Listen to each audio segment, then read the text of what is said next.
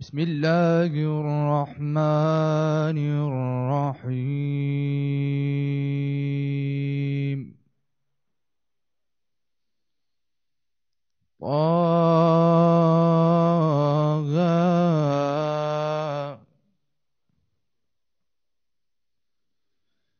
ما أنزلنا عليك القرآن لتشقى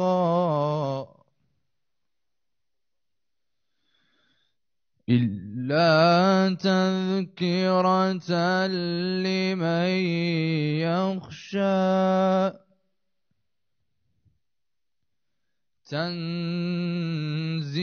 تنزيلا ممن خلق الأرض والسماوات العلى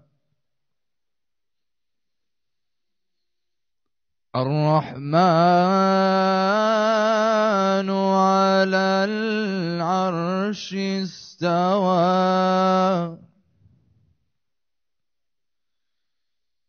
له ما في السماوات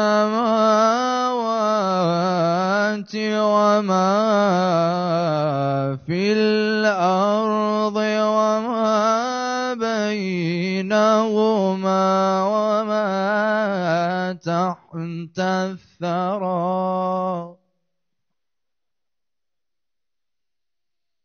الرحمن على العرش استوى له ما في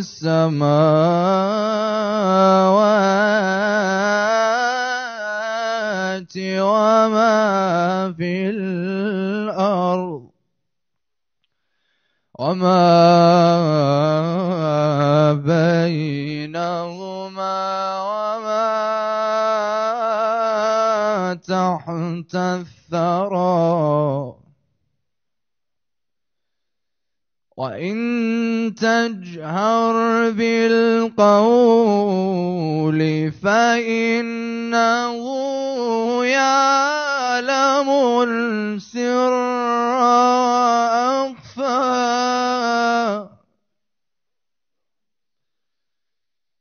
الله لا إله إلا هو له الأسماء الحسنى وهل أتاك حديث موسى إذ رأى نارا فقال لأهلهم كثوا إني آنست نارا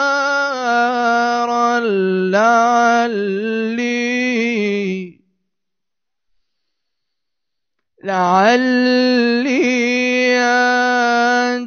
آتيكم منها بقبس أو أجد على النار هدى فلما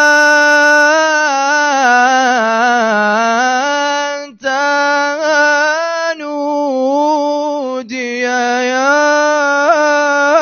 موسى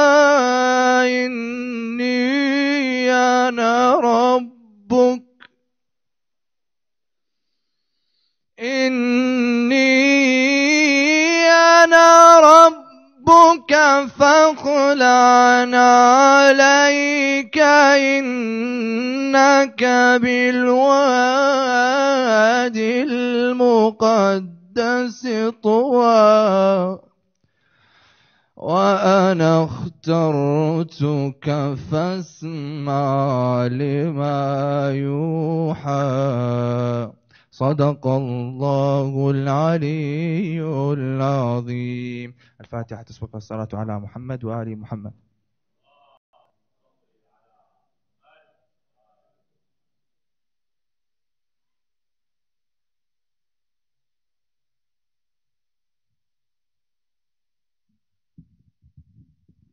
صلوا على محمد وآل محمد.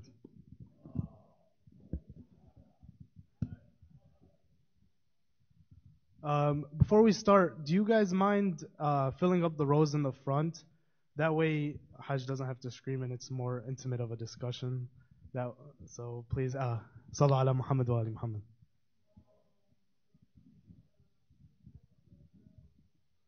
Thank you guys.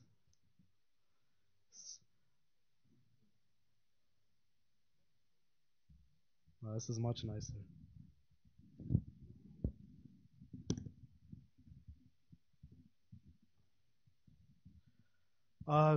Thank you all for coming to our Friday night program. We just have one announcement. Our winter retreat registration is now open. It will be Friday, December 27th through the 29th, Sunday the 29th. $200 per attendee at Lake Huron Retreat Center. If you guys want more information, you can ask me or anybody, any MYC member. We all have amazing experiences with the winter retreat. If you want information about that, questions about how to register, please approach me. The registration is at www.muslimretreats.org. It's truly a life-changing experience, so please don't miss out on it. So we'd like to welcome our beloved Hajj Wissam Bazzi now for the topic of the solution of anxiety and depression after a loud salawat ala Muhammad wa ali Muhammad.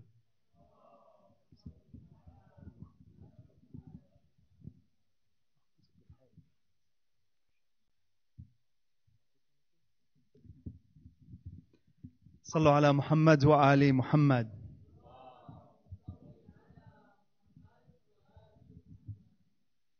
Okay. These are always things that are so tricky all the time. صلوا على محمد وآل محمد.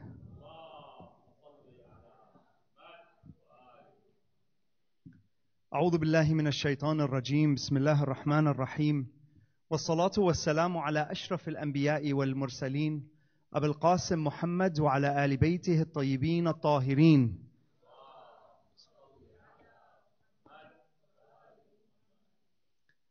Alhamdulillah, it's the birth of the Prophet, so congratulations. It's a celebration that needs to be had internally before externally. In the Quran it says about the Prophet, it says قَوْسَيْنِ أَوْ أَدْنَى, meaning in the Quran when he went up literally in Mi'raj, when he went up to the ascension towards Allah, the Prophet got so close that he was 2 bows lengths or closer to Allah Azza wa Jal. Jibreel at one point had to stop. He says, Ya Rasulullah, I cannot go any further, but you can. Why? There is nothing in that gap. Those 2 bows lengths or closer, there is nothing in that gap. There's no other creature that has ever been created that's in that gap. Rasulullah sallallahu alaihi wa alih is the closest creature to Allah, the closest entity ever created, and he is your Prophet. Allahumma salli ala Muhammad wa ali Muhammad. Once you understand that, it should give you chills in your heart. The beat, literally you should feel it. It's a different beat. It's a different rhythm to your heart. Why? This is the man I'm behind. That's incredible. I want to give you a story just to begin. Prophet Musa asked Allah.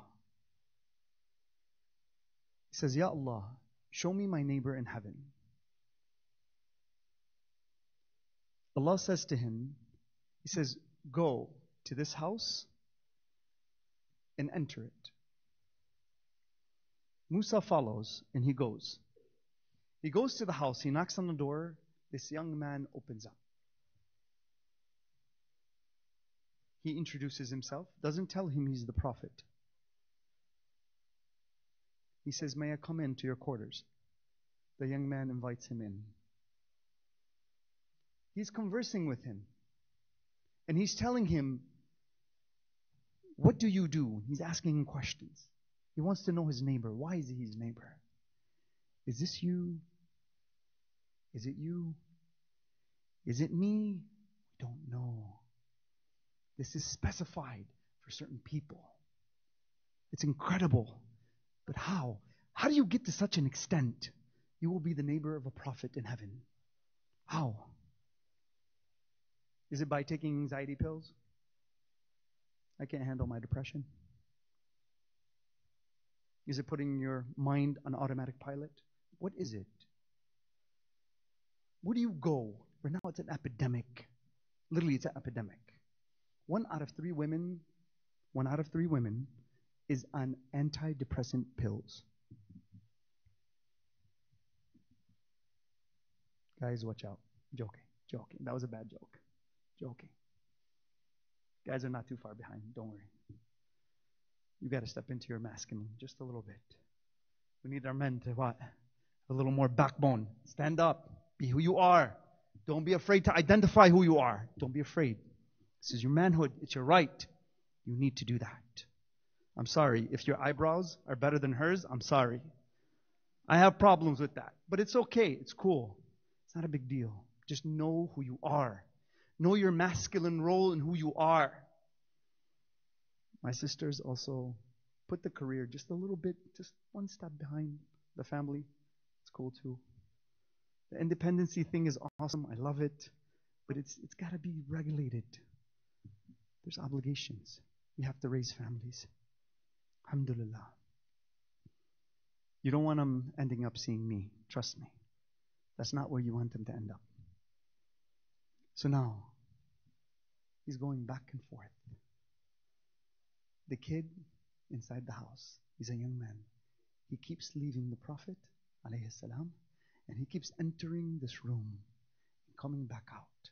He keeps entering, coming back out. He's talking to him. He interrupts him. He says, Why do you keep doing that? He says, "I'm sorry. Forgive my manners. But my mother's inside.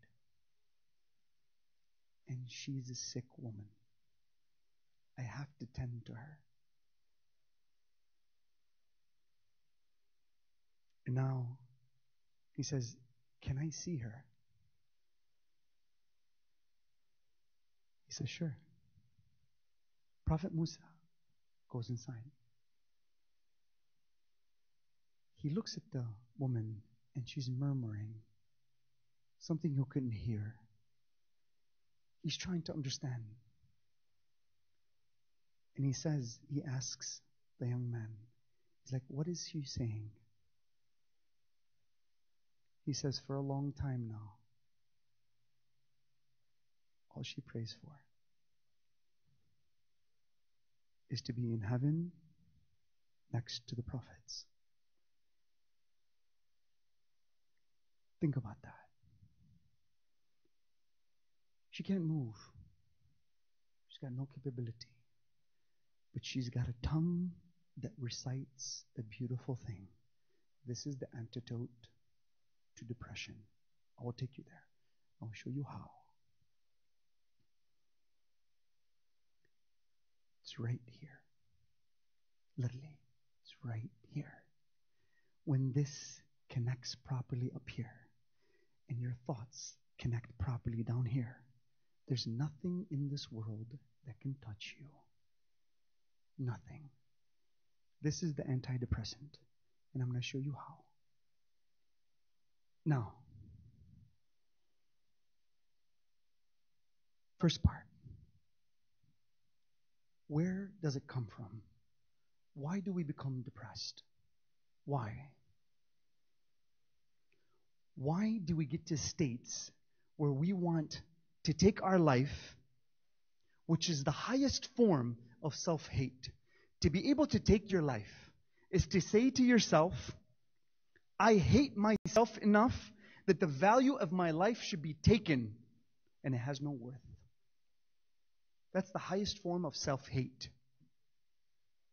How do you move to self-love? Where Imam Ali alayhi salam says, he says, I've stood at the gate of my heart and let nothing in but the love of Allah. How do you get to that level? What should you do to attain such might that your intention is like a mountain? It cannot be moved.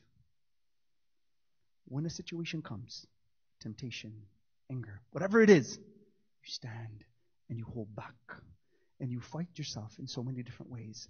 And you don't speak. You hold back. You pull on that mental muscle. And you say, no, I'm not going here. You step back and you don't go through that door. Then Allah all of a sudden opens the door for you on His own. Something you would have never seen before.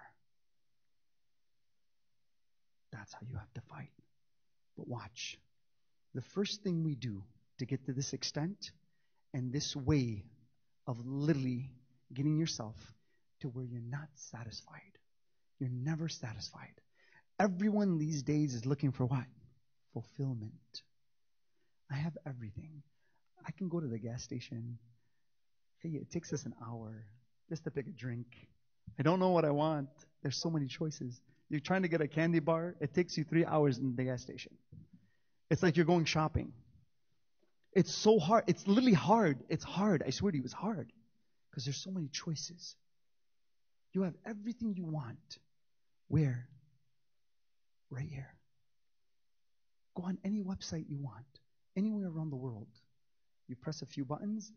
Next day, mashallah, Mr. Amazon. I got you. Whatever you need. Just press a few buttons. And some of you have a little credit card problems. It's okay. You got to hold back on those things too. Now, what are we trying to do? We're trying to become emotionally satisfied, fulfilled. In the Quran it states, إِنَّا أَكْرَمَكُمْ عِنْدَ اللَّهِ أَتْقَاكُمْ. What does that mean? Surely the one who's best amongst you is the one who's God conscious. إِنَّا أَكْرَمَكُمْ عِنْدَ اللَّهِ أَتْقَاكُمْ. What does that mean? How do you stay God conscious? What is that? Is that satisfaction? How do you get to that point? Now, what's the difference between tasbih and dhikr? Can anybody tell me really quickly? What's the difference between tasbih and dhikr? What's the difference? Na'am? Excellent. What's the difference between the two? يُسَبِّحُ لِلَّهِ مَا فِي السَّمَوَاتِ وَمَا فِي الْأَرْضِ. Everything does tasbih to Allah. It glorifies Allah. Everything. Who is that incumbent on? When the sun is letting off its radiation. When the earth is spinning around the sun. The moon is spinning around what? The earth. Are they submitting to Allah? Yes, they are. They're doing what they have been commanded. They're doing tasbih of Allah. Human beings have to do what? Dhikr. What is dhikr? وَأَقِيمُوا الصَّلَاةَ لِذِكْرِي. Surely establish prayer for what? So you can remember me. If you have to remember, thank you. If you have to remember something, it means that you can what? What? What does it mean? If you have to remember something, it means you can forget. What do we forget? That's the key. Everything is always in submission to Allah because everything is determined, because it doesn't have free will. You've been given free will. You have a choice. You can remember or you can what? Forget. Dissatisfaction comes from what? Forgetting. Forgetting what? Watch this. Now, as we move along, in everything that you do, the first part is this. As we are moving in this life, we start trying to identify who we are. An identity is based on principles of who you are. Principles. What are principles? Thoughts immersed in emotion. That's a principle. When that thought of protection, protecting someone you really care for, has a lot of emotion behind it, that becomes you. That becomes the sweetness to sugar, the wetness to water, the oiliness to what? Oil. It's part of your essence. It cannot be removed. Either way, good or bad. Bottom line. Now, the first place we look for identity is where? Outside or inside? Outside. Facebook, Instagram, شو بعد فيه? What else? I have to go a little. It's okay. It's okay. We'll play with it a little bit. But I have to do these things. I start looking for that like button to do what? Validate who I am. If you don't like me, and I don't like me, you see that? If you say I'm not good, I say I'm not good. Your opinion of me is greater than my own opinion of myself. If you have that in your heart, trust me right now, please, please take note of your own thoughts and emotions. I deal with a lot of people in this community. The antidepressant problem is an epidemic. The drug problem is an epidemic. It's all over. As soon as one of my clients sits down right in front of me, I know. I know. I know where they're at. It's scary when you look at someone like that. Why? Imam Ali alayhi salam, he says about the shaitan and how he describes shaitan and his people. Listen, he describes us. Not the shayateen, not the jinn. He describes us.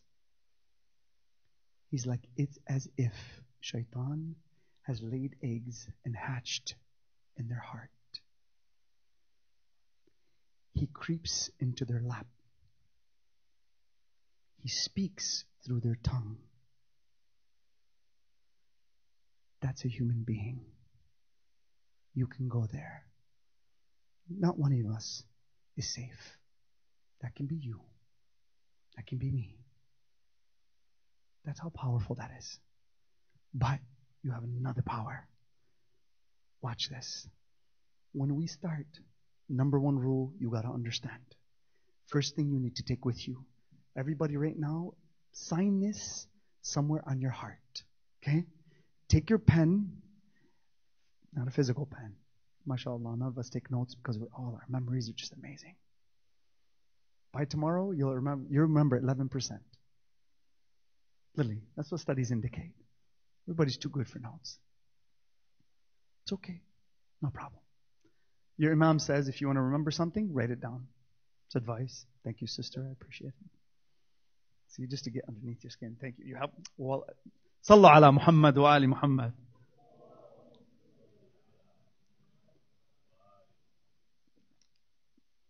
I appreciate you taking notes. That's awesome. Now, the first thing is comparison. I'm going to take you through a superiority perspective and an inferiority perspective and how it works.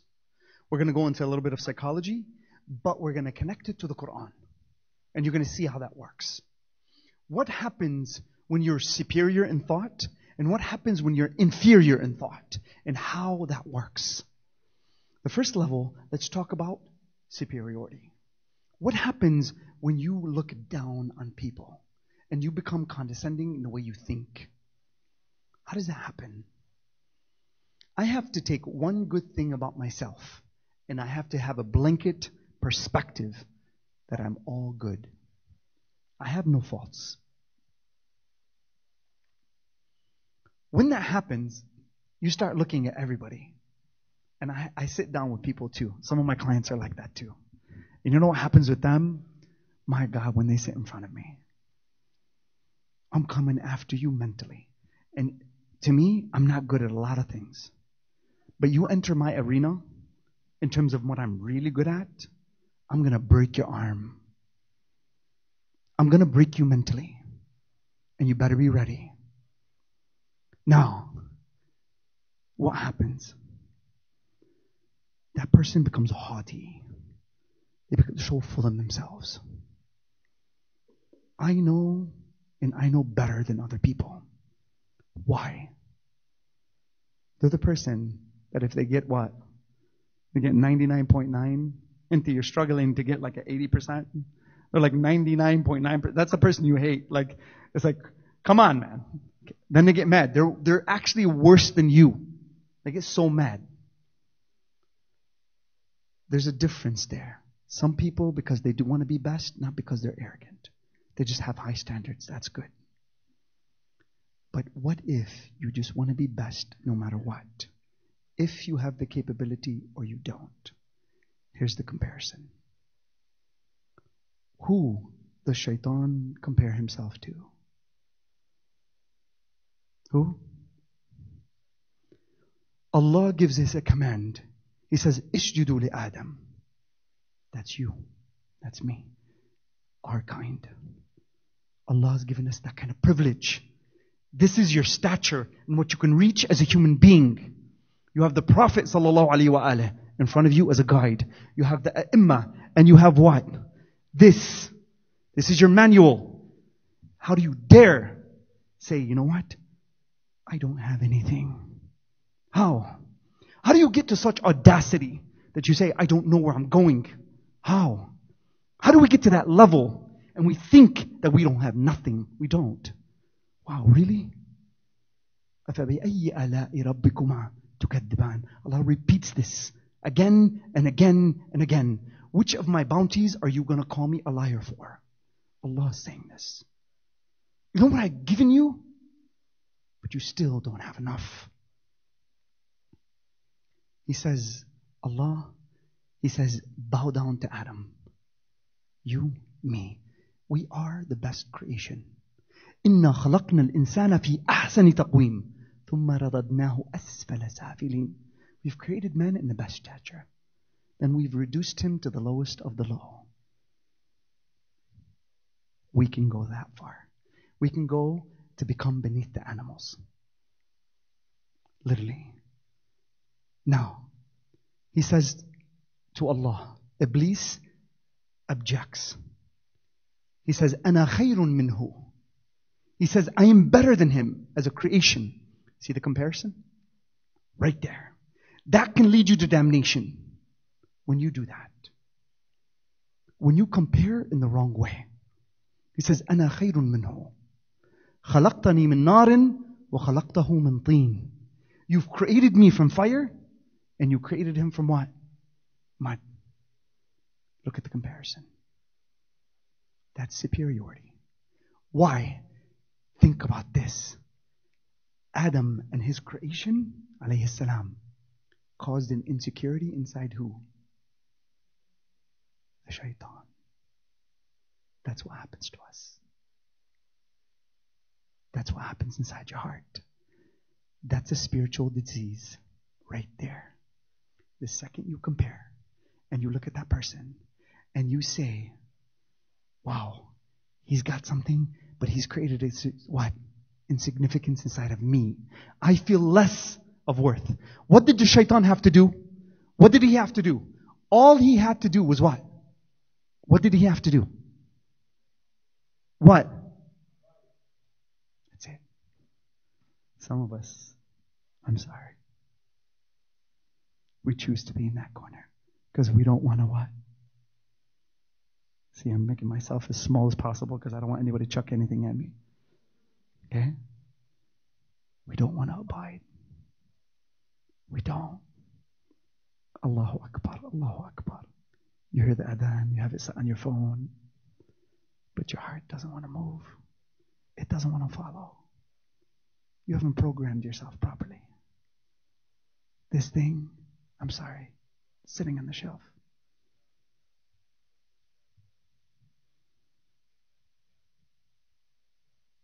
And you wonder why you're not satisfied. ألا بذكر الله تطمئن القلوب. Wow. The antidote is where? I'm sorry. I'm going to keep raising this thing up. I like it. Okay? But it's there. It's inside here. If this, the information, stays in the book, I'm sorry. You lost. If you download it into here and it becomes yours, this is what happens. The Prophet sallallahu alaihi wasallam, sallu ala Muhammad wa ali Muhammad.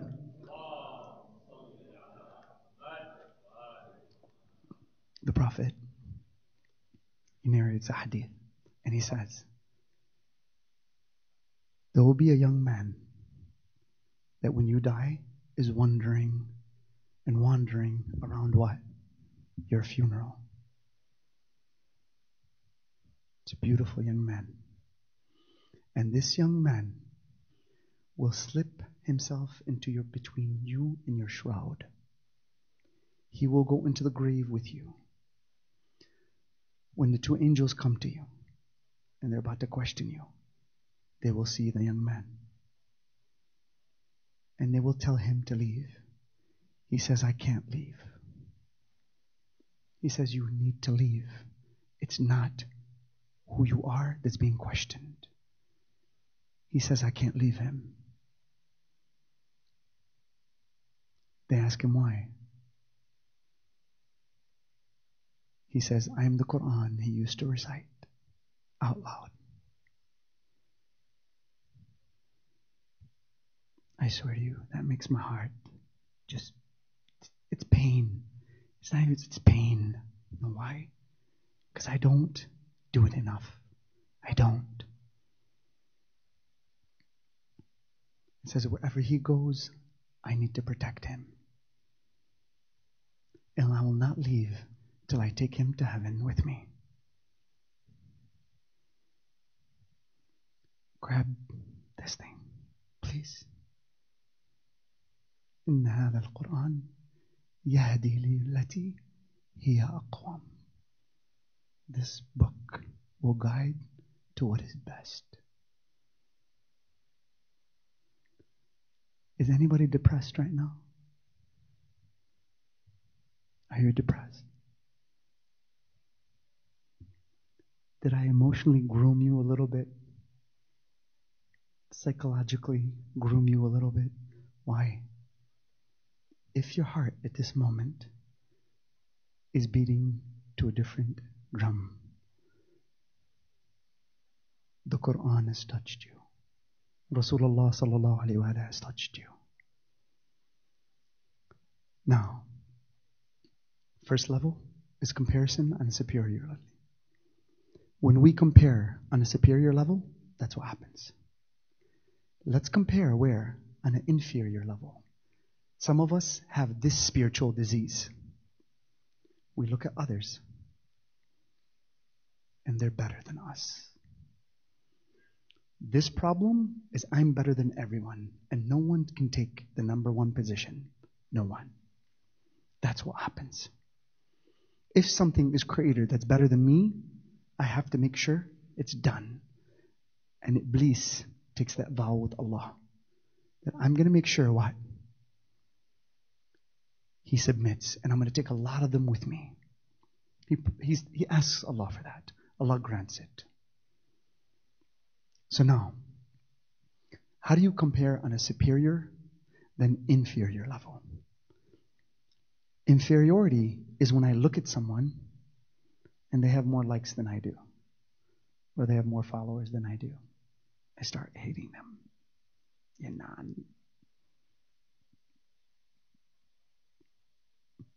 They're always getting a better grade than me. They become your point of reference for perfection. They become your standard. That's sad. No one should be your standard but you. You've been created for your own maximum potential, not for anybody else's. هو الذي يصوركم في الأرحام كيف يشاء. He's fashioned you in the womb of your mother as He pleases. Your height, your weight, your eye color, everything is special for you to take on your own journey. That's my daughter signaling me, so I had to give her the okay. Alhamdulillah. We have that kind of communication. Now, here's what happens. Look at the story of Qabil and Habil, and you'll get the inferiority perspective. Here's what happens. Qabil makes a dua to Allah. It's not accepted. Habil makes a what? Also dua to Allah. And it's accepted. Qabil compares himself to who? His brother. His brother. Your own brother. You can have the wrong emotional code towards your own brother. Your own father. Your own mother. It doesn't matter. Once you emotionally condition yourself the wrong way, it's incredible what happens and how you become as a human being. What does Qabil end up doing? Anybody know? He killed his brother. Why? One word. What's the first thing? Comparison. Comparison causes jealousy, causes envy. These are the things that become spiritual diseases. And then you have an emotional cancer in your heart that needs to be eradicated. But you need surgery. Trust me. And it's not the Facebook button or the Instagram button. It's not how many likes you get. It's not that. It's not how many times people tell you you're pretty. And for my sisters, you put on the war makeup and it's like you're going to war. For my brothers, the shirts just get tighter and tighter and tighter. It's like, I do understand. I was there. Okay? No problem. Why? We need that attention from the outside. If you like me, I like me. You click like, I like. Right? That's how I get my validation of who I am. That's how I gain my self-esteem. By other people's opinion of me. When that happens, that's what it causes. You become envious, jealousy, all kind of things happen at that level. The other side of superiority, arrogance, conceit, all types of problems there too. What are we supposed to do? Imam Ali alayhi salam gets the perfect answer. This is number 2. We said number 1 is comparison. Just knowing what comparison is. Number 2. Imam Ali alayhi salam, he says, Al-qana'a malun la. Can somebody say it? Hassan. I love when people just finish things. It's exciting. Like, okay, you're with me. He says, Contentment is a wealth that never exhausts. Never. It's never exhaustive. You cannot remove it. Contentment. Why? Can anybody please just follow along and just get this point?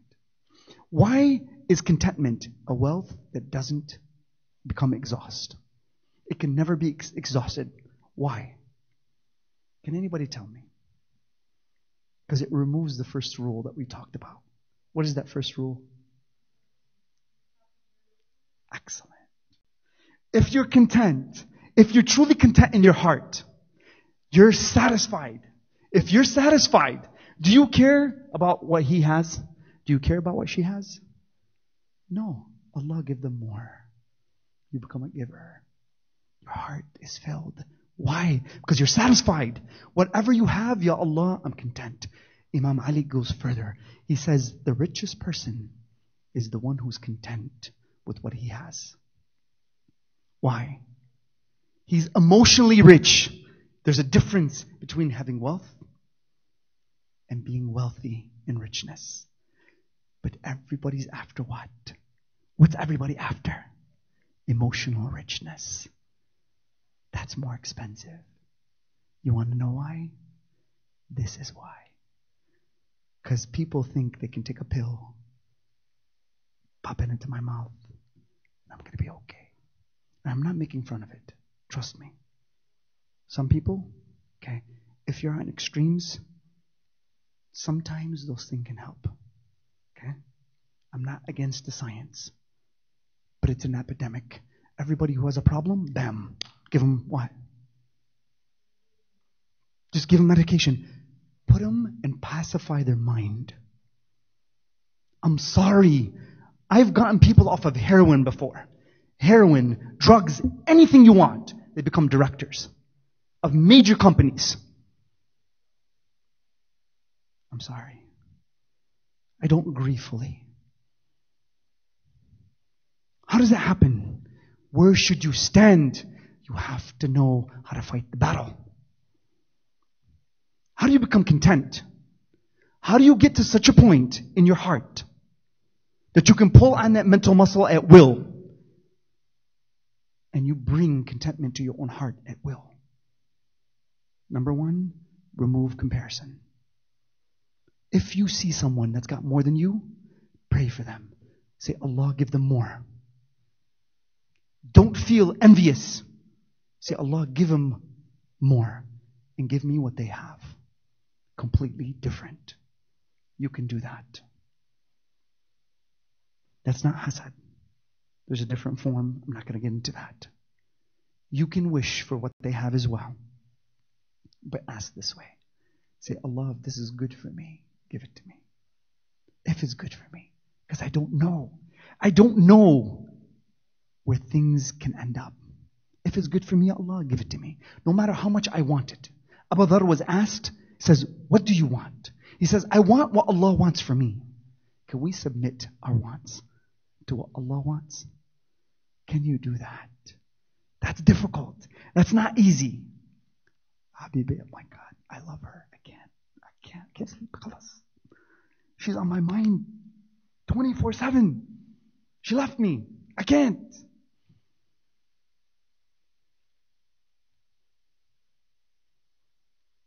Can you submit your want? Can you tell the self no? فَأَمَّا مَنْ خَافَ مَقَامَ رَبِّهِ, my God, وَنَهَى النَّفْسَ عَنِ الْهَوَى فَإِنَّ الْجَنَّةَ هِيَ الْمَأْوَى. Surely whoever fears the state of his Lord, fears, meaning they're God conscious. When they're about to make a decision, they look at Allah and they say, Ya Allah, what do you want? And they pull back. And they push against their negative desires, the regressive ones, that make a bad decision that you have to clean up later. Short-term gain, but long-term pain. Now, surely heaven is his abode. Contentment is set up this way. Please pay attention. This doesn't exist in psychology. I'm sorry. It's our religion. Okay, that's a secret. Okay, I'm going to just go like this. It's our kitchen, okay? Okay. Yes. Okay. Now, you can tell other people when you leave, okay? Now, how do you gain contentment? How? Let's go to Imam Ali alayhi salam. Imam Ali alayhi salam says there's 4 levels. 4 levels. I'm going to go through 3 because the 4th is just, I think, his domain. The guy, me and him are boys, alhamdulillah. I hope he looks at me that way. I don't know. He might look at me on the day of judgment. He might laugh. That's my hope. I'm hoping to be like that young man. But Musa, I'm sorry. I want to see my boy first. That's my icon. My daughter, when she was younger, I'll share this quick story for you. I'm sitting down, and Nahj al-Balagha is right next to me. And she comes and she asks me. She says, Baba, who's your best friend? I'm thinking. I look down, I see Nahj al-Balagha. I go. She goes, tell me. I'm like, Imam Ali, alayhi salam. She goes to me, what are you talking about? I said, yeah, Imam Ali. She goes to me, okay, so how do you communicate with him? Like, I'm stuck. I'm like, okay, what do I say? She's literally like 6, and she's got me in a corner, and I'm being beat up by a 5-year-old, 6-year-old. I said, the way I communicate with him is I talk to him. I ask him, Ya Amir al-Mu'minin, what would you do? And I study his patterns of thinking. That's the way he talks to me. I read his book. That book has changed my life. Literally, I swear to you, Nahj al-Balagha, for me, has changed my life. And it was done by a series for Sheikh Ridwan Arasto. It's on YouTube. It's an incredible series about Imam Ali alayhi salam. I'm going through it for like the 5th time. You never get enough. Now, then she says to me, she goes, okay, how does he talk to you? I said, that. She goes, then, all right, then how do you talk to him? And she says to me, I'm like, I'm stuck again. Then it just hit me. And I'm like, I just follow what he says. I'm like, got you back. Why is this important? Because at the end of the day, this is the way it works. When he talks, just please pay attention. That's the code for your heart. Imam Ali alayhi salam in Nahj al-Balagha states so much. Follow that book. Download that into your system. As much of it as you can. Now, but let's go there. First level. Imam Ali alayhi salam talks about.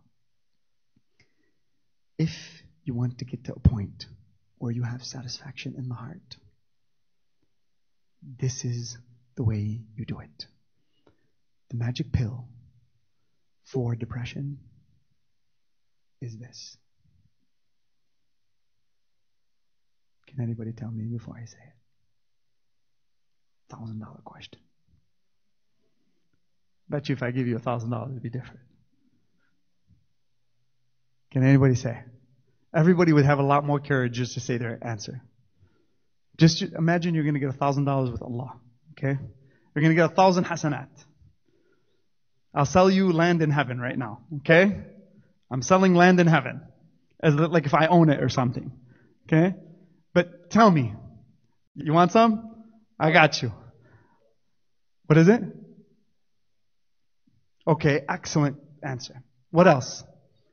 What is it? Quran. Excellent. What else? Naam?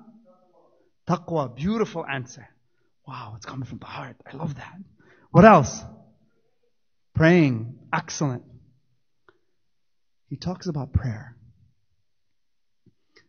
In the Quran it states this. Please pay attention. This is the magic verse. It says, Bismillah ar-Rahman ar-Rahim. You ready? Ready? And if someone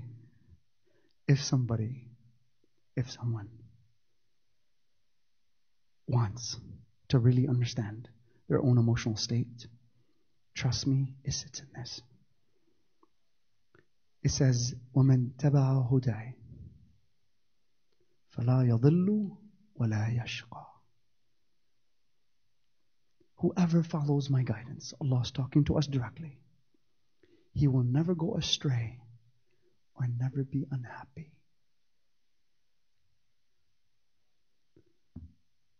Let's finish the verse. Does anybody know what follows? Does anybody know? Can anybody finish the ayah?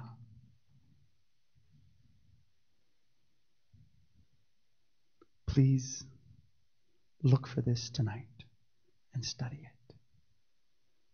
Study it. Then he says, وَمَنْ أَعْرَضَ عَنْ ذِكْرِي. That's the word.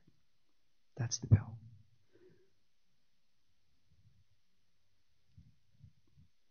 وَمَنْ أَعْرَضَ عَنْ ذِكْرِي. Whoever refrains from remembering me,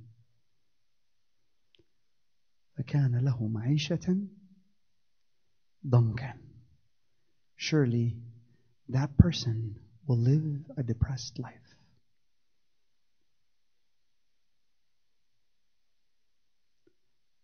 I just put the world on your shoulders. Because now you know. Surah, anybody can bring it up? I like to put the contest thing into place. Can anybody?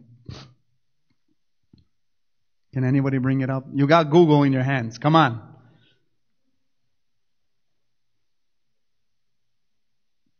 Anybody? You got 10 seconds.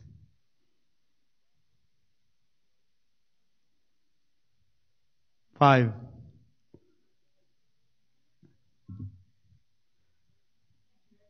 Okay. You can't? Are you serious? Okay. How about this? I think I can do better with... Oh, I'm just joking. Okay. So, alright. So I'm going to raise my voice a little bit. It's a sensitive topic. So you just got to just make it like warm and cozy so just the hearts can bundle up properly. So now, here's what happens. I'm going to leave you to that. Find it on your own. I like to do that. Why? It's going to force you to travel a journey. It's going to force you to do it. It's not that I have the verse. No. It's for you to find out and research. Now, it says, whoever as a person goes against and he doesn't remember me, what happens? Taha, which ayah? Ahsant. No, don't say it, please. Don't say it. Please, no.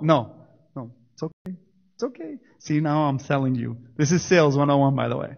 I create curiosity, then I become the prize. Where now everybody wants it.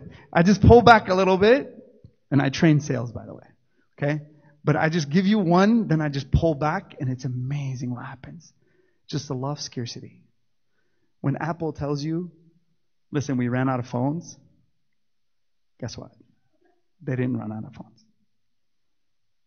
You know what they're doing? They're ripping your control away from you. That's what triggers that. They trigger the fear of loss. That's how marketing works.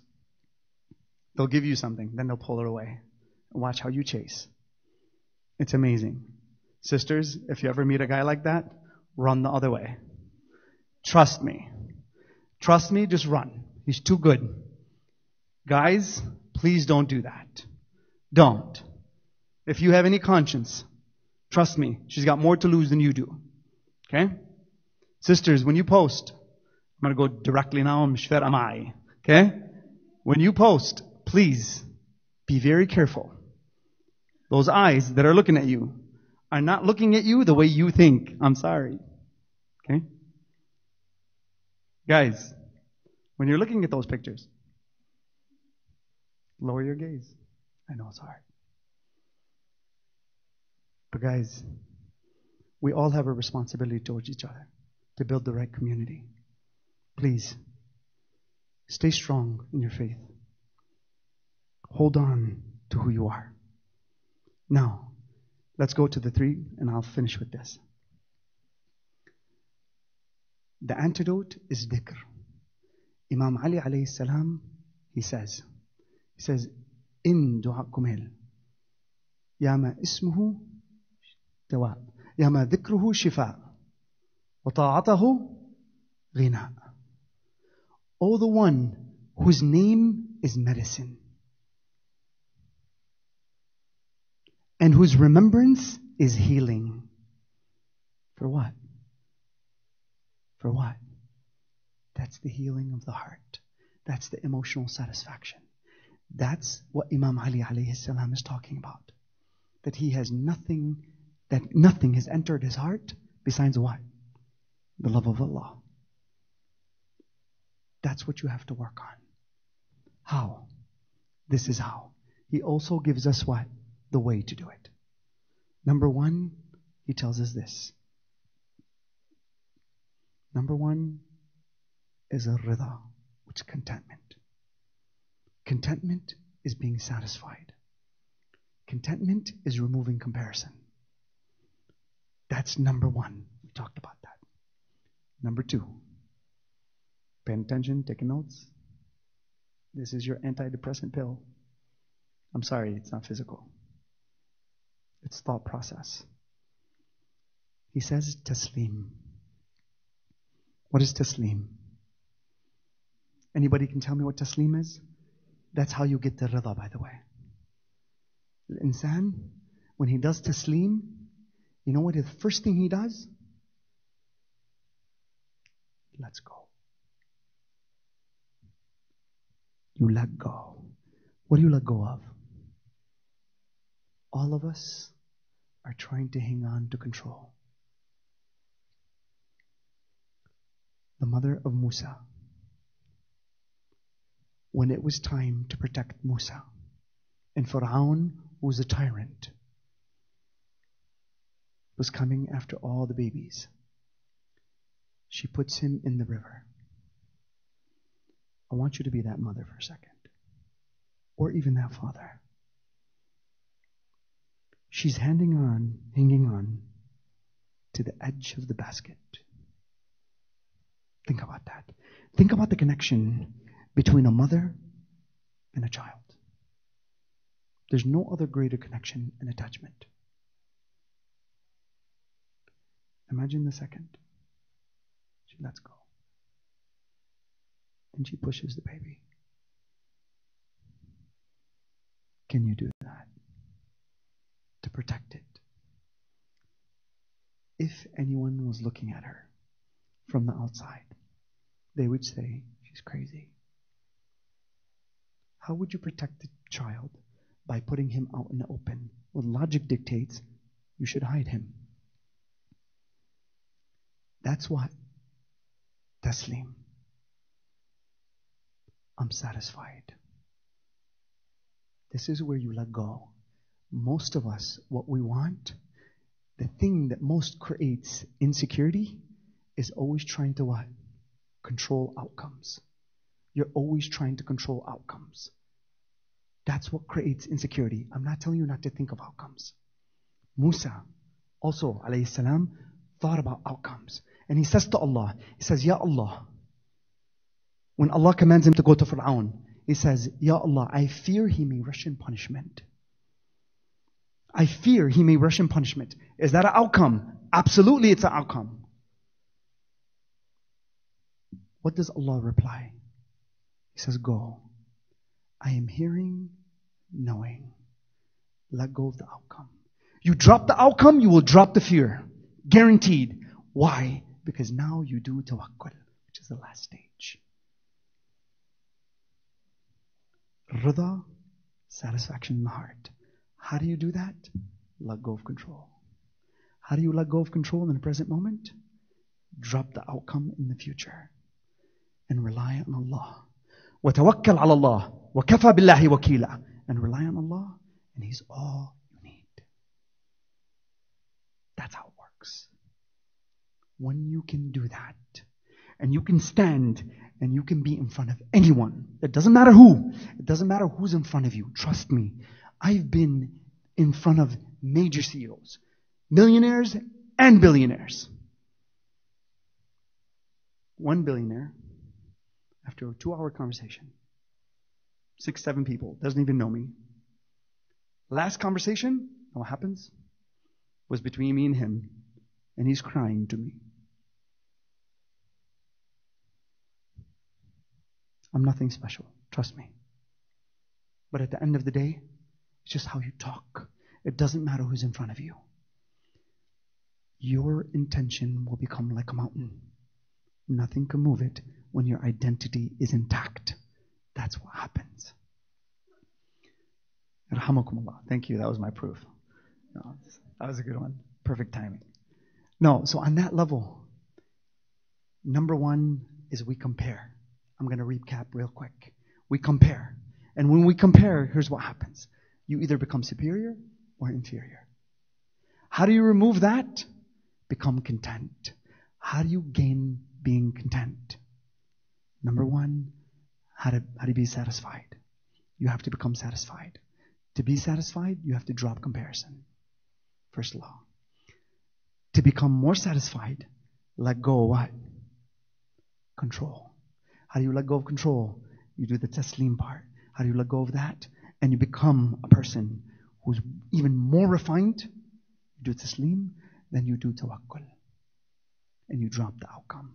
Taslim is in the moment. You let go in the moment. Tawakkul is in the outcome. You submit fully to who? Allah Azza wa Jal. That is power like you wouldn't believe. Inna Allah ja'ala dhikr jila'an lil qulub. Allah has made dhikr an enlightenment for the heart. When Allah is in your heart, in the Quran it states, وَاعْلَمُوا أَنَّ اللَّهَ يَحُولُ بَيْنَ الْمَرْءِ وَقَلْبِهِ. Know that Allah is in between you and your heart. When that happens, I just want to know, when Allah is facing depression, who's going to win? Who's going to win? The next time you submit, this is the place to do it. وَأَقِيمُوا الصَّلَاةَ لِذِكْرِي. Establish prayer for what? My remembrance. Not me, of course.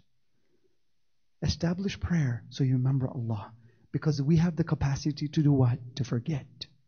We're the only creatures who can forget about Allah. So your prayer is the navigation system. When Allah tells you to pray, why? It's not for Him. It's for you to get reoriented. It's to go back on the path. اهدنا الصراط المستقيم صراط الذين أنعمت عليهم. We say this every day. Show us the true path. When Allah is always telling you, come here. I'm right here. I'm not that far away from you. إِنَّ أَقْرَبُ إِلَيْهِ مِنْ حَبْلِ الْوَرِيدِ. We are surely closer to you than your own jugular vein. He's that close to you. وَإِذَا سَأَلَكَ عِبَادِي عَنِّي فَإِنِّي قَرِيبٌ أُجِيبُ دَعْوَةَ الدَّاعِ إِذَا دَعَى.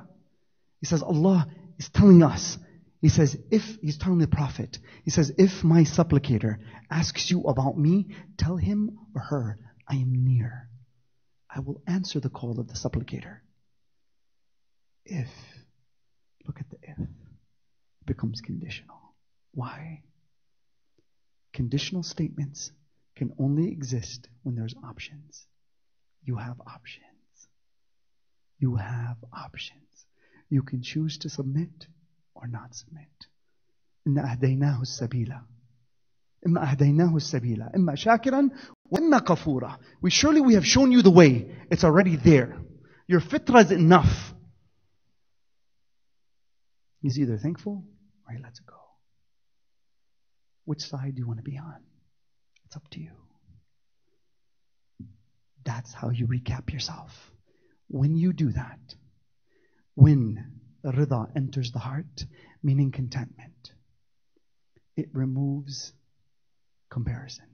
When you remove comparison and you do taslim and you drop your will to Allah and you what? Do the tawakkul, drop the outcome, so you drop the fear. Here's what happens. When Musa goes to Fir'aun, what happens in the outcome? وَمَكَرُوا وَمَكَرَ اللَّهُ وَاللَّهُ خَيْرُ الْمَاكِرِينَ. My God. He says they plan and Allah plans. And Allah is the best of planner. Wow. Drop your outcomes. Watch what happens. You want to know the most powerful place, and I'll finish with this, is this. Who can tell me really quickly what's the most powerful position on the face of this earth? What is it? Prostration. This is dignity. Your face is dignity. Imam Ali alayhi salam, when a beggar would come to his door, and they were a Muslim or any human being, he would reach around the door and he wouldn't look at their face. Look at the akhlaq of Imam al-Mu'mineen alayhi salam. Why? Because that face holds dignity. He doesn't want to shame the person. That's akhlaq. This is dignity. When Allah tells you to put your maximum point of dignity on the lowest point that it can be, that's where the finite, the limited, meets the unlimited. That should give you chills. That's your power as a human being. Right there is your antidepressant. Whenever you are feeling that pain, you've committed the worst thing in the world. You've done the worst thing in the world. You don't and you can't stand yourself. Please, put yourself in that state of submission. Please. And watch. Just talk to Allah. Empty out your heart there. No psychologist. No pill. Nothing is better than that position. Trust me. And ask Allah to show you. Allah, show me the way. Please. When you do that, and if your intention is proper, Allah guarantees the response. He guarantees it. كَتَبَ عَلَى نَفْسِهِ الرَّحْمَةِ. He's encompassed himself with what? And he's made it incumbent on himself in terms of his mercy. That's how we need to be as human beings. The second you submit, taslim, and your heart submits, not just your physical body, your heart goes into sujood. There's nothing on this face of this earth that can touch you. Sallallahu ala Muhammad wa ali Muhammad.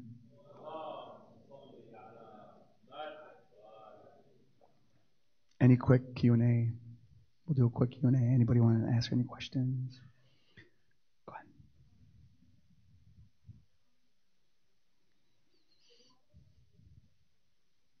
Yes. Excellent. Excellent question. So, how do you drop the outcome? Number one thing, when I say outcome, I mean consequences. In the Quran, it says this. It says, وَتَمَنَّوُا الْمَوْتِ إِن كُنْتُمْ صَادِقِينَ. Always refer back to the Quran. It's amazing once you have that with you. But it's not just in the book like I told you. It's with you. You carry the verses with you. You can talk, walk, speak the Quran. It's important. It becomes part of your language. So now, when it says that, here's what it means. It says, long for death if you are truthful. Study the equation there and what happens. If you long for death, death is encompassed with what? When we think about death, right now, Malik al-Maut is going to come to you. He's like, bro, Khayya, you got 5 minutes. عندك 5 دقائق. Okay? You got 5 minutes. Wallahi, those 5 minutes, it's like, you feel like what? The most precious time you will ever have. وَأَنفِقُوا مِمَّا رَزَقْنَاكُمْ قَبْلِ أَنْ يَأْتِيَ أَحَدَكُمُ الْمَوْتِ فَيَقُولَ رَبِّ لَوْلَا أَخَّرْتَنِي إِلَى أَجَلٍ قَرِيبٍ فَأَصَّدَّقَ وَأَكُنْ مِنَ الصَّالِحِينَ. Then Allah answers, فَلَا يُؤَخِّرُ اللَّهَ نَفْسًا إِذَا جَاءَ أَجَلُهَا. He gives you the psychology of us when we cross over and we haven't done what we need to do. He gives us that. He says, we start asking for more time. We don't ask to go to heaven. We don't ask for anything. We don't ask for a big house, a car, whatever. What do we start asking for? More time. That's the outcome. So now, from here, when that happens, when you drop the outcome, death is encompassed with fear.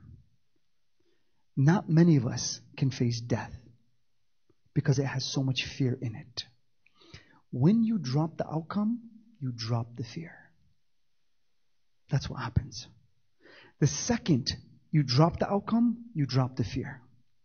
Now, when you drop the outcome, what happens? The fear gets replaced with what? Security. أَلَا بِذِكْرِ اللَّهِ تَطْمَئِنُّ الْقُلُوبِ. I say, وَتَوَكَّلْ عَلَى اللَّهِ. I drop the outcome to who? To Allah Azza wa Jal. I do that. And I say, the outcomes, Ya Allah, are on you. I don't have any control over that. When that happens, now security enters the heart. It's no longer fear. Whatever I'm fearing, the outcome, that's what happens. Take it to psychology. Psychology and psychological studies, you're 50% more likely to fail if you think of outcomes. You're 98% likely to succeed if you worry about process, which is in the initial moment. It's incredible. So now, when you do that and you flip the fear to security, you know what happens inside your heart as well? You become sincere. Because you no longer fear what? Outcomes or consequences. That makes what? Your tongue what? Truthful. Because you don't care who's in front of you. Because you've dropped it and you put it on Allah's lap. Ya Allah, you take care of the outcome. I'm just going to become sincere with you. وَتَمَنَّوُا الْمَوْتِ إِن كُنْتُمْ صَادِقِينَ. Long for death if you are truthful. That means with truth, there's no fear when you submit to Allah. Drop the outcome, you gain sincerity and security in the heart. When that happens, the tongue becomes truthful. When you speak, wow. This is what Imam Ali says. He says, when you speak, مَنْ انْطَلَقَ مِنَ الْقَلْبِ وَقَعَ فِي الْقَلْبِ وَمَنْ انْطَلَقَ مِنَ اللِّسَانِ وَقَفَ عِنْدَ الْأُذُنَانِ. He says, whatever comes out of the heart with that sincerity and that truthful tongue, what happens? When you speak, your words are encompassed with two things: your truth and logic and your sincerity. Imam Ali salam, he says, when you speak and it comes out of the heart, it will enter the heart. And when you speak from the tongue, it will stop at the other person's ears. Why? There's no sincerity. So when you speak, your words will engage the other person's mind. Your sincerity will engage their heart. Different languages. Completely different conversation. Drop the outcome. That's what will happen.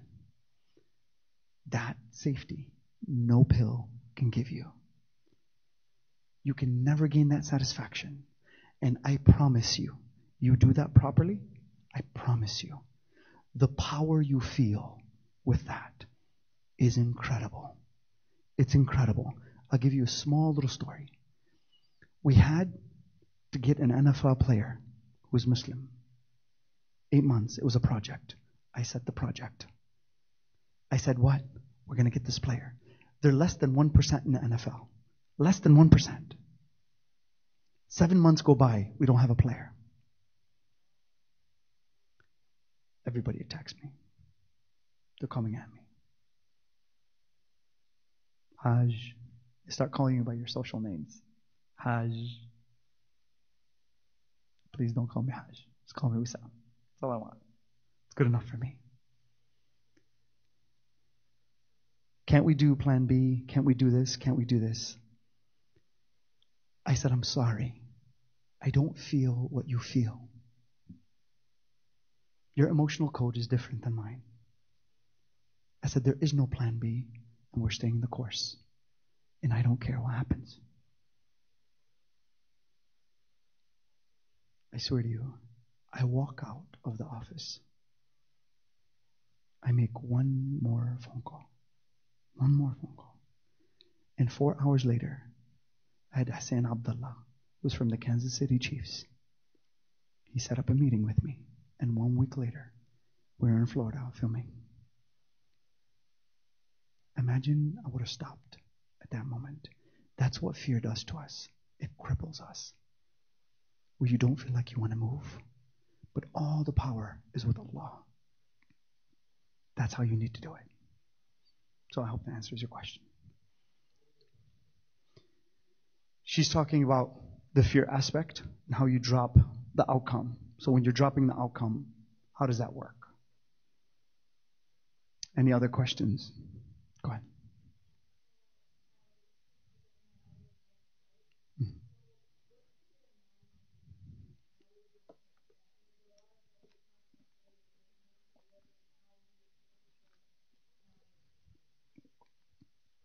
That's a great question. Okay, so you guys know, I've been the VP of business development for multi-million-dollar companies. So I've held positions in terms of being the head of direction, in terms of development for those kinds of companies as well. So it's not even, but I left the corporate field because there's certain things I just didn't want to do. And for me, everybody who I dealt with was non-Muslim, like literally 99%. So, subhanAllah, you develop a reputation. And there was a chair in my office, and it was called the crying chair. That's what they labeled it. You sit in front of me, you're going to cry. Because I will dig out your pain, and I will show it to you. I'll say, here you go. Then I start poking at it, and you're like, oh my God.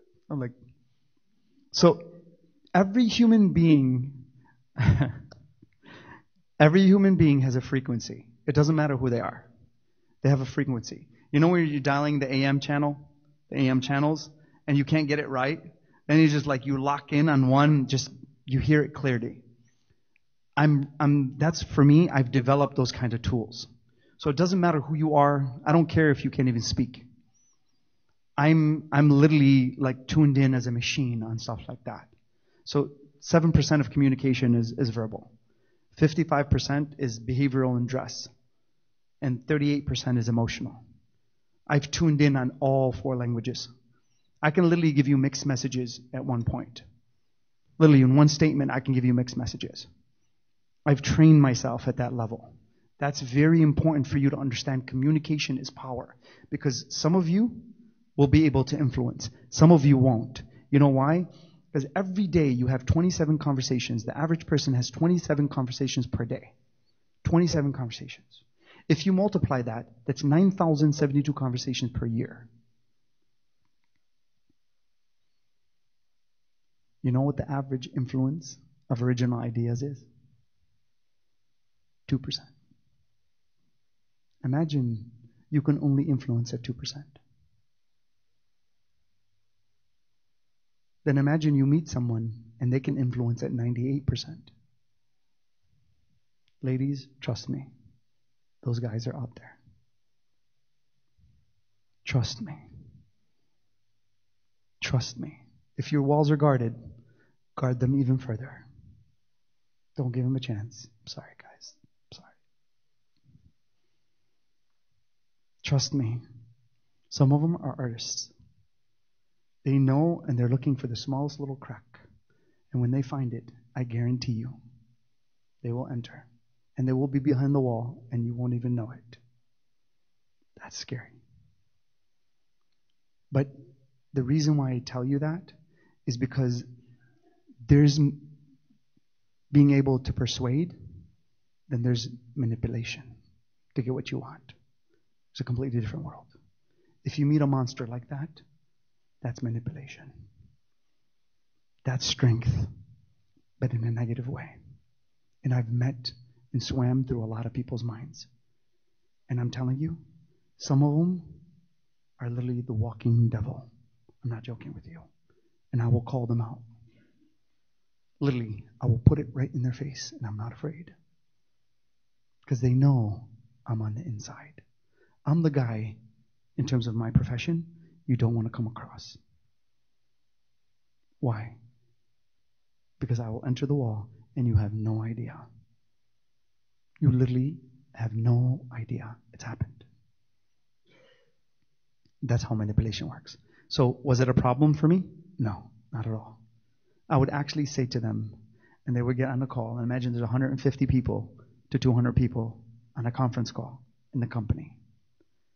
And the head director will start quoting Imam Ali without knowing him. That's incredible. I've gotten to a place where I was in conferences. Some of you know Les Brown. Who knows Les Brown? Okay? Les Brown is one of my mentors. Literally. I've been on stage with him. I have his number in my phone book. Jarek Robbins, the son of Tony Robbins, texted me today. Literally. If you want to see the text, I'll show it to you. It's not a big deal. It really isn't. I got nominated to speak at the corporate headquarters of Amazon. My nomination got accepted. It's not a big deal. It's Amazon.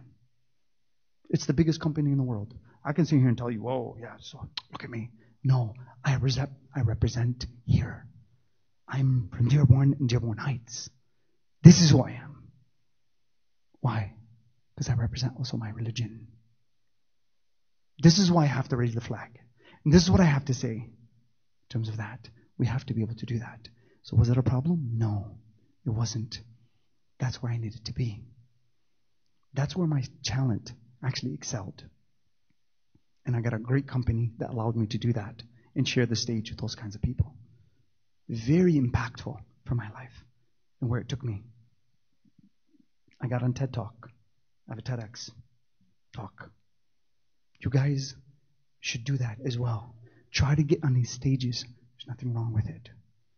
Represent at the highest level. You know what the end of my talk was? What do you think I finished with? I mentioned his name and I said he was my boy. I literally finished the whole talk with one of his things. And I also put his name up there. And I don't care. That's my boy. I hope I'm his boy. I don't know. But that's what I'm saying to you. That's how we have to be. So, was it a problem? No. I don't care. Represent. Don't be afraid. Wear the scarf proudly. And if you don't, and you're moving towards it, hold on to that. That chastity is the biggest flag that you can own. My God. When you can cross over like that. And I know you're looking in the mirror and you're like, I don't know, it doesn't look good. I'm not confident. Or your brother and you're like, your abs are starting to show through your shirt. It's cool. I know it's cool. It's okay. But what? It's okay. Cover up a little bit. Just a little bit. Your arms, mashallah, they're like huge. It's okay. Just cover them a little bit. Cover the guns. Okay? But just, that's chastity. The Prophet says, and I'll finish with this. He says, Al-haya'u hay'ain. He says, Al-haya, to have haya is of two types. The first type, Al-haya'u al-aqli. Al-haya of the intellect. Meaning when you cover, you're chaste. You turn off your Facebook. You didn't say that. You turn off your Facebook. You turn off because you're getting the wrong attention. It's negative attention. You turn those things off and it doesn't matter anymore to you. Your heart is not attached. That's what the right kind of haya, meaning shamefulness. Okay? To feel ashamed to do something. That doesn't belong in the heart anymore. We're being desensitized. Day by day by day. Then he says the second type is this. Al-haya'ul humuqi. You know what that means? Stupidness. To have shamefulness in stupidity. You never think that haya can be stupid. Why? Let's say you're about to ask a question to a teacher and you never ask the question. You need to go to a job interview and you never go. That's not what you need. You need to have what? Strength there. Because he next says in the next line, in Nahj al-Balagha, he says that leads to failure. Fear that leads to failure. Drop the outcome on that level. Have tawakkul. That gives you satisfaction in the heart. That's how it goes. Was it a problem for me? No. It propelled me. It took me to another level. And I'm proud to say what I'm doing right now. I'm proud of it. But it gave me more. Les Brown at one point said, he was there and I was there and we were speaking. We both spoke. Most of my presentations, underlining that, it's mostly what? A hadith by Imam Ali alayhi salam. One of the directors walks up to stage and he was getting a reward. And he's just thanking Les Brown. He can't believe Les Brown is there. He's thanking him. He says, please, somebody go to the back and read off the first two things I have on my paper. The CFO was also what? Muslim. And he's standing right next to me. We're both standing on stage. And the guy goes, he says, an opportunity passes by like a cloud. The CFO goes to me, he goes, that's not Les Brown, that's Imam Ali alayhi salam. This is what you got to understand. Wherever you are at, leave your signature. It doesn't matter where. I taught at Maya at one point. For 1 year. I was just teaching Arabic. Just wanted to do it. Just wanted the experience. I had the kids get a smart board for that room. They raised it. They raised $4,000. Always leave your signature. Wherever you go, leave your signature as a Muslim. And hopefully as a mu'min. Sign time by doing the right things. It doesn't matter where. So did it propel me? 100%. Did it hurt me in certain ways? Some things I would rather not do in a corporate world. Not because of me. Not because of me. It's what you teach. When you teach someone, you empower them. And what they have to do with that information. If they don't have the right ethical code or moral code, you've empowered the wrong person. Do you see what I'm saying? You have to be very careful there. Alhamdulillah, I'm very happy in terms of who I am. I'm not happy in terms of Anishaif Hali. No, that's not what I'm saying.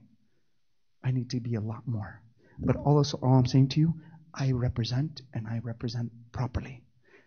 Proudly, not properly. I'm not saying I'm perfect. Be proud of who you are. Don't be afraid. Drop the outcome. Watch what happens. When Allah comes to your aid, my God, He will raise you to a whole nother level. I hope that answers your question. That was like a mini lecture, but I'm sorry. It just gets into it sometimes. Any other questions real quick? Go ahead. Wow. Hold on, I have to take a knee on that one.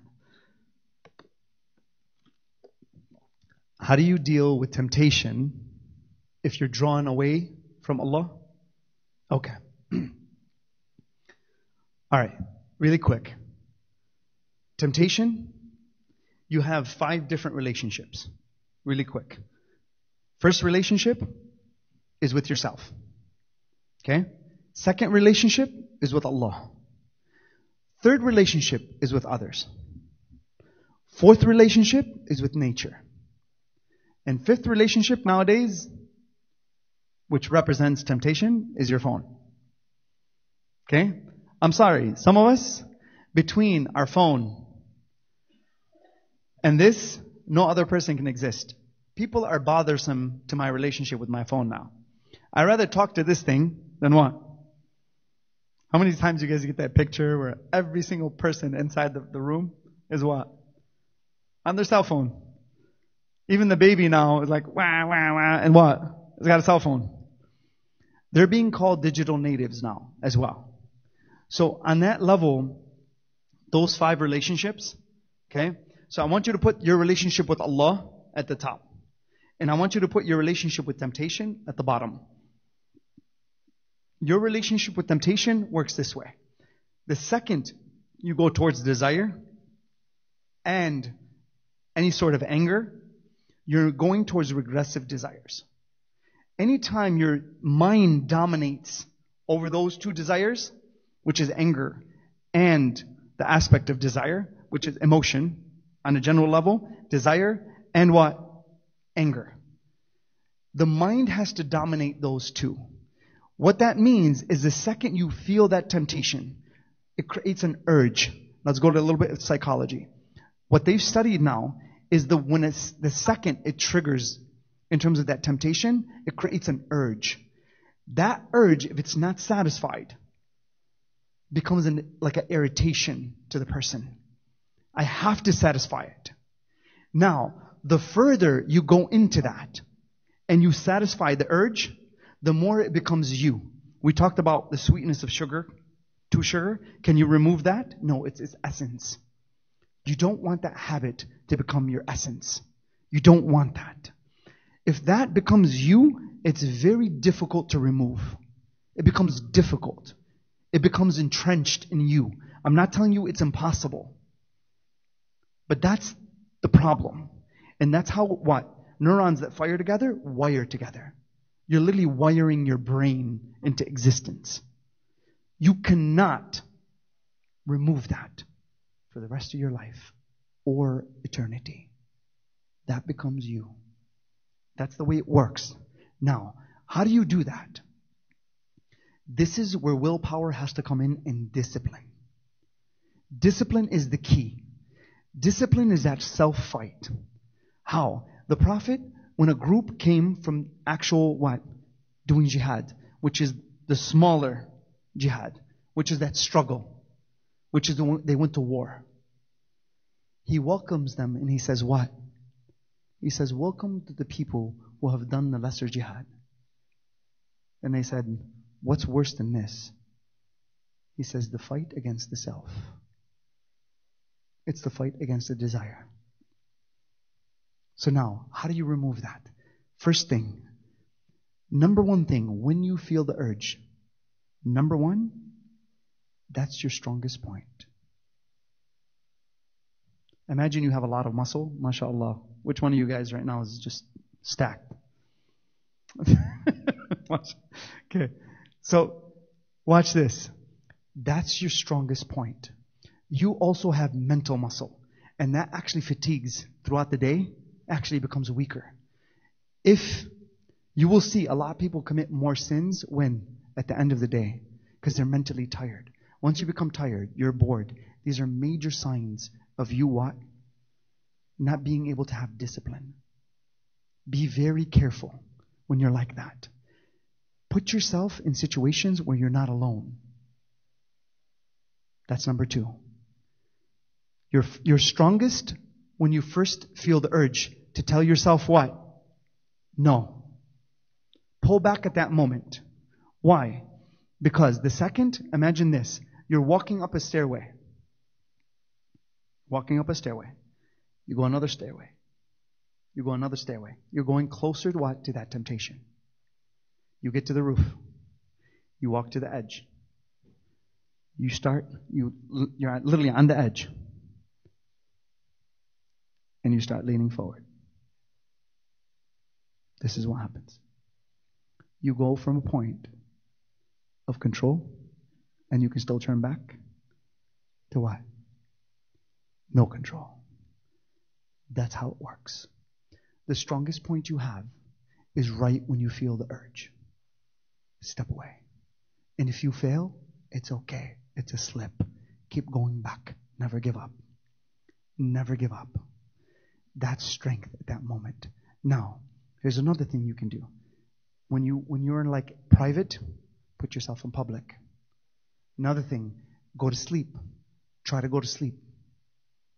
Anything you can do to actually remove yourself from thinking about whatever you're about to do. It's about shifting focus. It's situational and attentional focus. The more you can remove that focus on that sin, here's what happens. Now let's go to, again, psychology and actually physiology of the brain. Whenever you have two thoughts and they're challenging each other, here's what happens. Please pay attention to this. If you really haven't paid attention to me, no problem. I'm cool with that. It's okay. But pay attention to this one. When two thoughts are actually against each other, I'm telling myself, no, I shouldn't do this. But the temptation is calling me, whatever it is. Understand you're in a mental battle. Those two thoughts are in the ring. And they're about to go at it. Whichever one you let win, here's what happens. At that moment, when you make that decision and you're like, I'm going to do this and I'm going towards my temptation, that thought gets a dopamine kick. You know what that means? It actually becomes stronger. It's taking more hold of you. When the shaitan starts speaking through your own tongue, understand there's people like that. He creeps into their lap. These are just ways of control. Now your desires own you, and your intellect is subservient to your desires. That's how you get to the lower levels. And that's the way it works. That habit will literally become you more and more and more. The minute you can stop it, what happens is you start laying down a new neural branch. And that has to grow. You have to water it with your emotions. You have to give it strength with your emotions. And that's the way it works. That neural pathway that you laid down as a temptation is never going to leave you. You can kill it with some weed killer, which is your thought process. Or you can give it strength and empower it even further by just letting it go. And I'm sure the weeds are going to take over your whole grass, which is literally your whole brain. And that's what happens. And when people get to such a point where the heart dies, there's no going back. ختم الله على قلوبهم وعلى سمعهم وعلى أبصارهم غشاوة. Allah then seals the heart. That's it. There's no going back. That's when a person literally becomes devilish. You're a walking devil. You're a walking demon. And if you come across people like that, I'm telling you, and I promise you, I've looked into people's eyes, and I swear you, there's nothing on the inside. There's no emotion. This person will literally end your life, and they don't care. It's scary when you sit in front of a person like that. There's no remorse, no holding back. They don't care. That's a walking dead person. You don't want to get there. Those are some mechanisms that you can do. But what I would really recommend is working with someone. Please, guys. We don't believe in coaching. We don't. This community, I'm sorry, we don't. We don't. But look at the Prophet and Imam Ali. Who's the coach of Imam Ali alayhi salam? My boy. Who? The Prophet sallallahu alayhi wa sallam. Look at Salman. Salman was who? A Ajami. He wasn't even Arab. Not there's anything that's better or worse. It doesn't matter. That's not the comparison. One of his names was Salsal. Salsal. You know what that means? The one who asks a lot of questions. But the Prophet said, Salman minna ahl al-bayt. How do you get to that level? Mentorship. Get a mentor. Trust me. It saves you money when you spend money. It saves you heartache when you're about to get in a relationship. It saves you the spiritual agony of having to what? I can't feel. Trust me. Please do yourself a favor. Find mentorship. Find good people who will show you the way. Because what a mentor does is they lay out their information, and it's a light that is casted on who? Your path. That's the way it works. And when they do that, you can see when it's dark, while others have to do trial and error, and they fall in the ditch. Trust me. Get good mentorship. That's the best thing I can have. And have an accountability partner, person you can call. One call can save your life sometimes. And that's the way it works. That person that can hold you accountable and tell you no, because you can't tell yourself no. Those are very important things. So find the right friends, but mentors. Mentors are everything. Go ahead.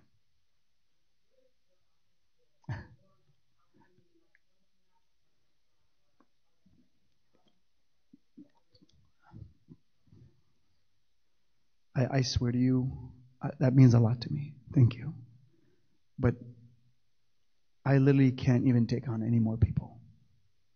I can't. There's just too much going on. And I'm sorry, just give me 1 second. I have to speak to this because this is very important to me. There's such a problem in our community. And trust me when I say problem, there's problems.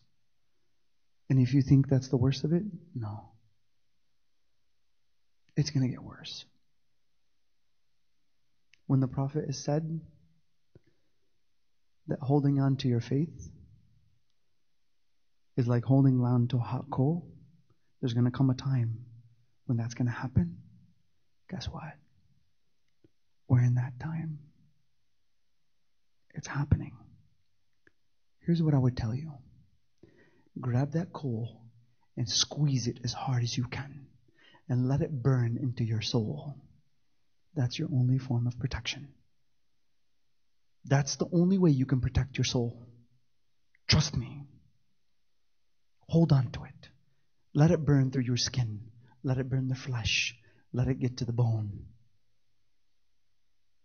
Because when it touches the right things, there's no pain that's greater than that pain.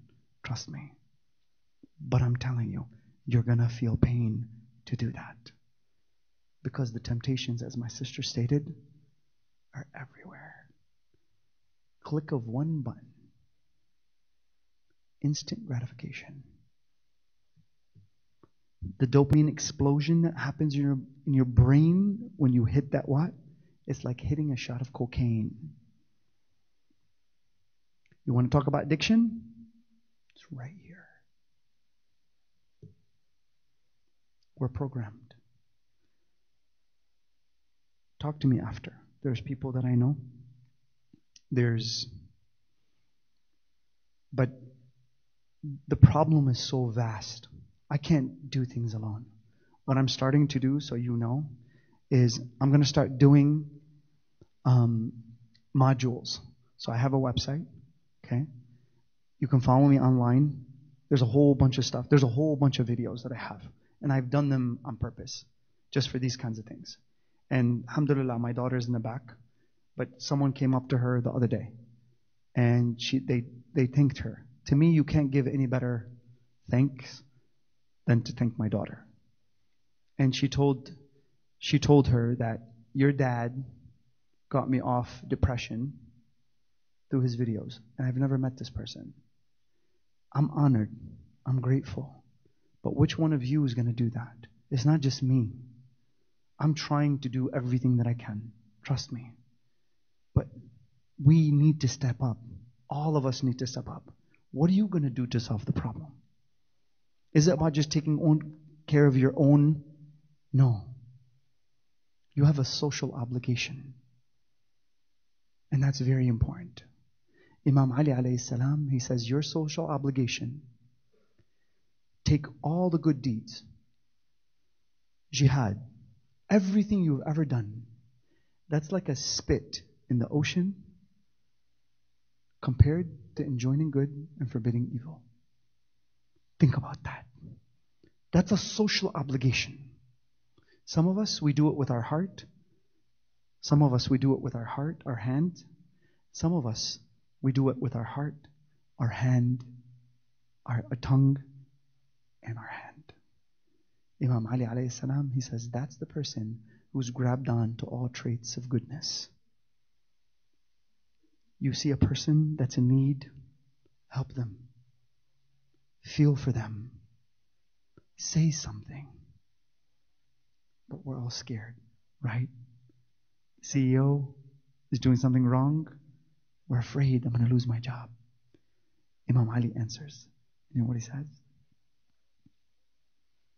He says, enjoining the good and forbidding evil doesn't decrease your sustenance or shorten your life. Don't be afraid.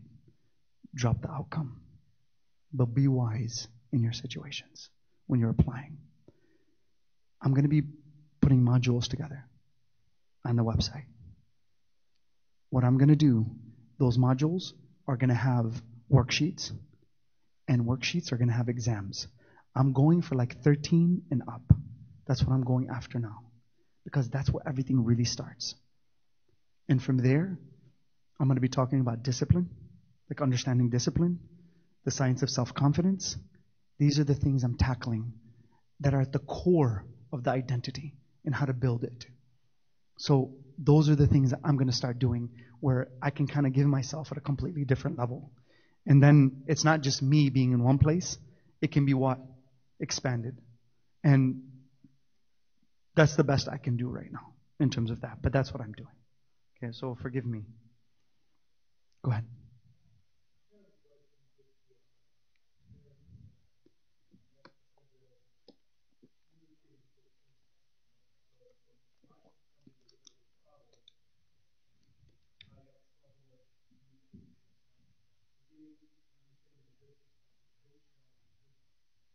Okay. I just took off my shoes for this one, man. I'm getting ready.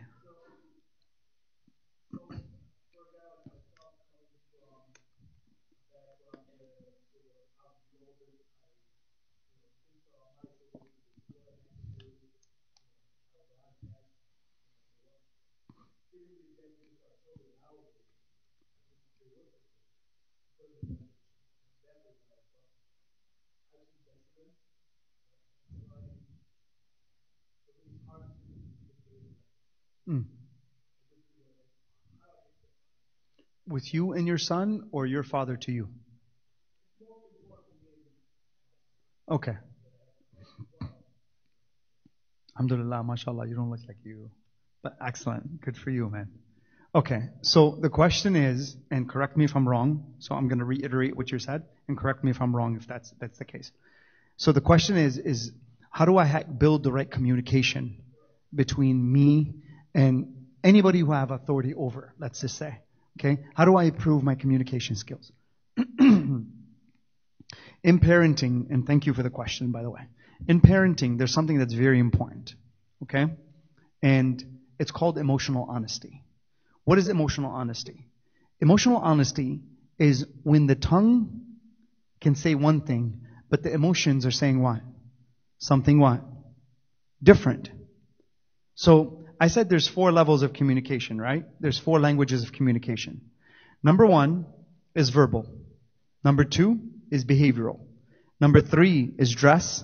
And number 4, is emotional. Okay? So verbal, behavioral, emotional, and dress. Those are the 4 languages. Now, when I speak to my son, sometimes I have to do what? They do things I don't like. So what do I have to do? I have to come in and do what? Discipline them. Correct? That's what I have to do. So when I do that, it's very important how you set that mechanism up. This is why. And this is what you need to use. I'm going to give you the equation of what you need to use. And this is the way it works. And I've used that on my daughter a lot. But she's falling asleep because she's heard all this before. Trust me. Me and her go at her all the time. She's just coming at me and I'm coming at her. But this is the way it works. So I'll give you an example. And I'm not going to use her. But because she always gets mad at me. So here's what happens. Number one thing. Tell your child, okay? Tell him or her. Tell him, Baba, do you want control over your own life? What do you think most children are going to say? 100%. Ask anybody. They want control, correct? If they want control, here's what you need to give them that understanding. When someone hands you control and freedom to choose, here's what happens. They hand you responsibility. Okay? Agreed so far? Okay. Now, responsibility requires what? Discipline. Discipline is doing the boring stuff before what? The fun stuff. So when I tell them that, when I'm speaking in like high schools and stuff like that, or universities, I said when somebody hands you control to choose, run. Because now you're going to have to do the boring stuff before what? The fun stuff. When you have to do the boring stuff before the fun stuff, what are you doing? You're prioritizing. Teach them prioritization. That's the key. Regardless of how they feel. So when that person has to do something, if they do the boring stuff before the fun stuff, they have control. And they're disciplining themselves. That's self-discipline. This is where you come in now. If they can't do the self-discipline, what do? You have to discipline them. And you have to lay on them what? Rules. Most kids don't like what? Rules. The second they can't do the self-discipline, you have to come in and discipline them. That means you take over their responsibility. That means what? They lose their freedom to choose. Set that process. I guarantee you, that person will understand. From there, then they have to prioritize their responsibilities. Teach them time management and prioritization. That's discipline. From there, if they can do that, what that creates is higher levels of self-esteem. They actually like themselves more because they get stuff accomplished. Self-esteem is a result. It's not a state. It's a result of getting things right and gaining success, winning the small steps all the time. There you go. It's coming out. Okay? Go ahead. Okay.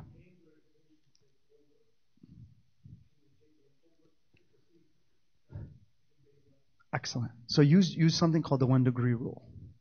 The 1 degree rule is just stepping back. When the anger hits, step back.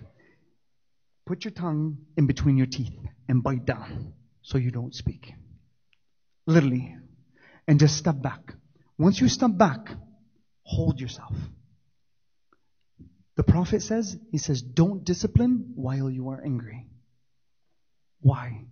You lose 90% of your cognitive power when you're angry. You become black and white. The frontal cortex literally shuts down, which is the decision-making power. It's incredible. The Prophet knew this. So on that level, when you hit that state, back off. Leave the situation and say this. If they triggered you, which you have a right, if they triggered you, and now you're telling the person, I don't like what you just said. Literally say it. I don't like what you just said. I don't respect it, and I don't agree with it. When you're in a better state and more calm, come back, talk to me. Otherwise, we're not having this conversation. Walk away. You draw the line in the sand. You let them know how you're thinking, what you're feeling, and what? You don't accept their actions. and the way they're treating you. Once you do that, what happens? I guarantee you, 99% of the time, they're going to come back to you. And they're going to tell you, I'm sorry. I didn't mean that. Because they have to think now. Why? Because Imam Ali alayhi salam, he says, al-ihtimal qabrul uyub. My God. If we just look at this stuff, it's incredible. He says to be forbearing, meaning to hold back when you are angry, is the grave of sins for others. They will come back and apologize. Give them the chance to see their mistake. And once you do that, it takes a lot of power and will to be able to draw back. But sometimes you have to be assertive. But don't do it too much. Hold your line. Let them know you don't accept what they're doing. But what? When you do that 5 or 6 times, here's what happens. When you are assertive, this is what you say. I didn't disrespect you. I didn't raise my voice at you. You did A, B, C, and D, which is completely opposite of my behavior. Don't treat me like that. I don't accept it. Who's the victim now? You are. But all you did was hold this thing back. You see how that works? That's a lot of strength. That's mental muscle. You need to pull on that before the action, not after. Because when you pull on that after, you feel regret. I shouldn't have done that. I don't feel right. Does that make sense? So take that in that way. For them to have freedom, they have to have what? They have to own their responsibility. They can't own the responsibility. They have to own the responsibility, you have to have discipline. And explain to them what happens when they put someone in jail. What do they take away? Their freedom. Why? Because they couldn't handle what? The responsibility. Therefore, they didn't have the discipline, and they did the fun stuff before what? The boring stuff. It's very simple as a what? Layout. But you got to be able to do it. But these are the courses, by the way, I'm going to be setting up. Literally, what I just gave you is a source I just gave for the high school, which is for Star International. I contracted with them. So if your kids are going there, good for you. But literally, I'm running 18 sessions for them in terms of these kinds of things. And how do you discipline yourself at those levels? So, inshallah, I hope that helped in terms of what's going on. But I think for now, that's enough.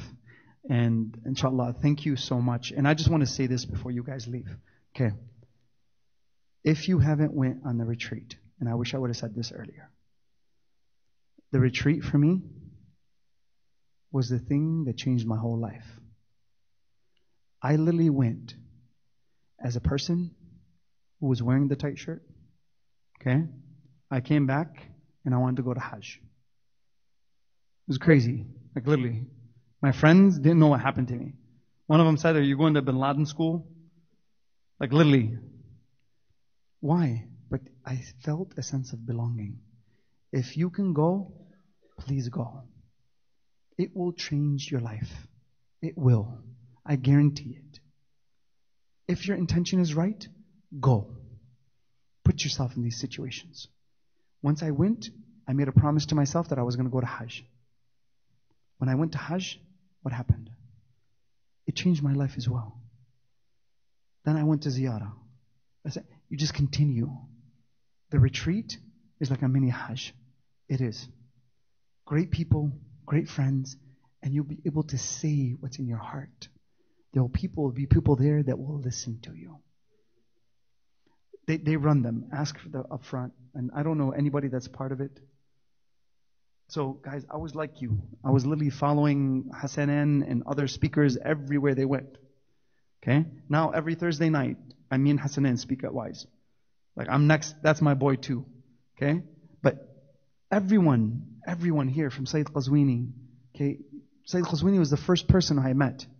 Literally, that level. That was the first retreat. So, God bless him, Samahat Sayyid. People like him who take these routes and they pull people out of the river of society. That's literally what happens. So become also that person. Go on these retreats. And trust me, Trust me. I promise you, you won't regret it. You won't. That was my starting point. Now I've spoken all over. Not just national, international. I've been on some of the highest stages. Alhamdulillah. That's by the grace of Allah. But I carry the flag with me wherever I go. And be like that. So that's what you need to do, inshallah. Go on the retreat. My daughter's been on I think 4 or 5? At least. Okay, why? These things are what? They're very important. For your identity and to know who you are. And to be around people who truly believe in the essence of the religion. Be around people like that. And it's amazing what happens to you. Sallallahu ala Muhammad wa ali Muhammad.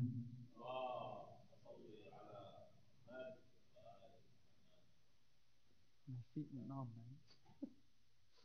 I don't know if that's age. Alhamdulillah.